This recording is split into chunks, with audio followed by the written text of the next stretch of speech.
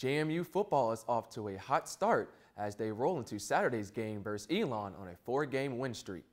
After Tuesday's practice, Sarah Salzman had the opportunity to speak with a few of JMU's football players regarding their strange history from the season opener to the Richmond game and how they have managed their record-breaking start to the season.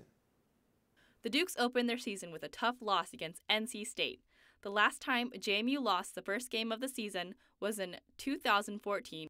Their opening loss has not been the only uncommon occurrence thus far. The weather threatened to not let up the next week against Robert Morris and forced James Madison to play 2 days ahead of schedule on a Thursday. The Dukes racked up 63 points in their road game against Richmond, making history once again with the largest road win in school history. Despite an unusual start, JMU has made history nearly every game this season. From brothers scoring in the same game to record-smashing game-high scores, we asked JMU football players what the keys to their success has been in this season. You know, we come out here, we put all this work in the off-season in the weight room.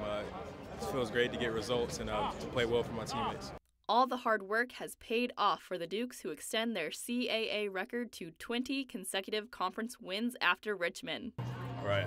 I don't think we're necessarily worried about breaking records, but just winning ball games and just, using our eyes and communicating, make sure we're on the same page, like I said. Even though the team is not focused on records, they recognize their teammates' hard work. I think that's a testament to, our team, the work that we put in all off season. It's cool when you get to go out there on Saturdays and the hard work pays off. But ultimately, the biggest thing for us is just getting a win. So we've been able to, win 4 in a row, which has been good, and we'd like to keep it going. For Breeze TV, I'm Sarah Salzman.